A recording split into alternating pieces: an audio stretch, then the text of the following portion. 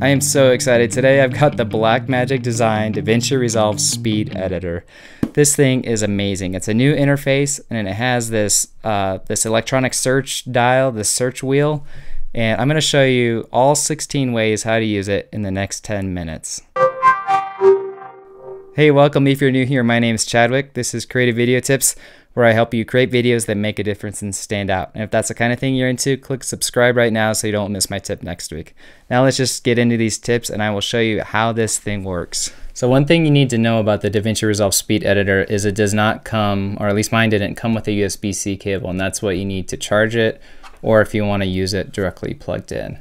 The first thing we'll take a look at on the machine dial is you can use it to shuttle. Shuttle's basically your JKL. And what you'll do is you just rotate slightly to the left to play backwards. It's more of a playback control than a finding or searching control. Next up, we have jog on the search dial. Jog is the most accurate way of going through footage. It's easy to find something down to the frame level with it. So it's great to work at the clip level with jog, and it doesn't initiate like a playback. And so shuttle involves like playing back footage, jog does not, and it's more finite. So you can see here, as I move it and let go, it stops. Whereas if I do shuttle and let go, it's like I hit rewind on a tape deck or something, okay? So jog is the finite way of controlling like an individual clip.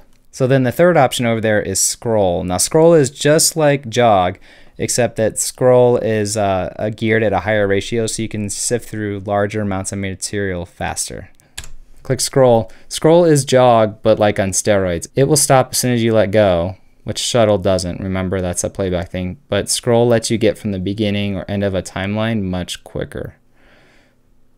Okay. My suggestion, if you're not super precise, use scroll if it's a long timeline and use jog if it's like a shorter clip. So next up with the search dial, we have trim in and trim out. So I'm going to group these together because they're basically opposites of each other. You hold the button, it selects the nearest edit, and it quickly tucks up your timeline or expands it out further. The easiest way to trim something in the world. It's amazing. So what trim in is basically going to choose, you can see there's an edge right there of the clip that's going in. You can roll this right or left and it's just like butter. Same thing with the trim outside.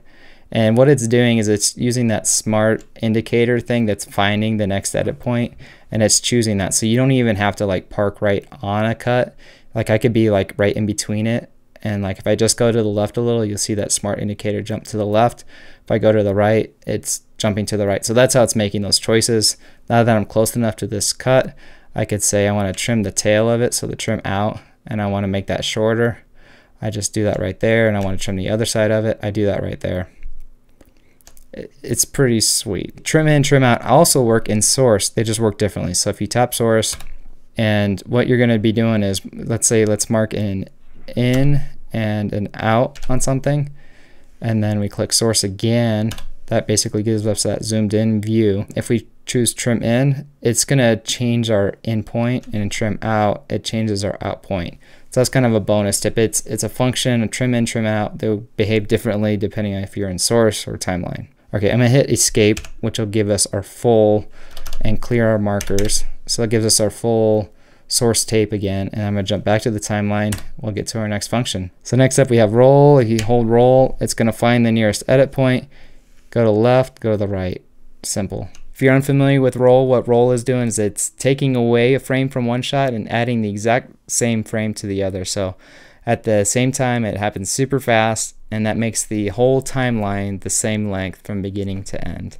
Slide is another type of edit you can do with the search dial. If you double tap roll, basically what that's letting us do is shuffle that clip around in the timeline, and it's kind of doing two rolls at the same time to the adjacent clips. And if we have slide, of course we have to have slip. Slip's one of my favorite types of edit modes, and that's basically going to let you change the inside contents of the shot without changing the edit points. So if those are both lined up on music cues or a sound effect, those get unaffected. And we have slip source, okay, and we have slip destination. So destination is going to be everything to the right of that smart indicator. Slip source is everything to the left of it. I don't know why they didn't call it slip in and slip out. So we've got slip source, changing the inside contents, slip destination, slipping the inside contents of the shot after.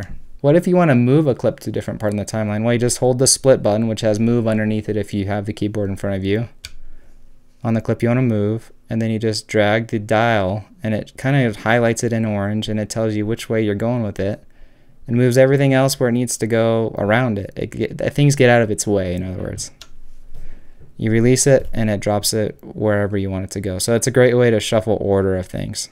You can also change the transition duration by holding the transition duration button and changing the search dial. So longer and shorter cross dissolves are super easy. But guess what? There's more. Not only can you change the duration of the transition, you can also change the type of transition. Maybe you want some Venetian blinds or a clock wipe. You can hold down that transition button and scroll that wheel until you find the craziest 1980s transition you might want to use that's not a fade or a dissolve. Just don't put it on my video. You can choose that great, why don't we choose the heart transition? And you can quickly have a heart or whatever you want it to be. We could change it by holding it, and maybe we want to go, what's the barn door gonna do? You know, like try out all these transitions you've probably never used and probably never will, but you could at least change between like a dissolve and a fade to black or something. And then, like I said before, if you want to go and change and make that transition last longer, you hold transition duration and it's longer or shorter just with using the search dial. Title font selection is another thing you can change with the search dial. You just hold down the title button and move that scroll wheel and you'll get to choose from all the fonts you have installed on your system. If you do a double tap on the transition button, which is also title underneath, so it's a double tap hold, it now is letting me change the font with the search dial by just rotating it here. So it's a double tap hold and you can change your text font and just try a bunch of different stuff out and see what works good, you know? Pretty cool. You can even change the audio level with the search dial. Hold the audio level button, scroll left and right to increase and decrease volume. So if you want to make clips really quiet really quick, that's a great way to do it. So now those drums are silent. And if you want to make them louder, it's just whatever you're parked over. You hold it, scroll right, and we brought it up. And there's noise again. So that's pretty sweet. Audio level with the search dial. You can also change your marker color with the search dial. So double tap hold and that brings up this wheel. It's a wheel of fortune basically. And let's say I want a green one, it'll drop a green one. Let's go somewhere else later and this guy is going to get pink. It's going to be a double tap hold and we wait until we get a pink one. Let's do the pinker pink one. And just, you know, kind of fun way to drop colors on your timeline. Now the snap button's kind of cool. Underneath there are 3 horizontal lines, and what this does, you double tap and hold it while using the search dial, and you can change your viewer size.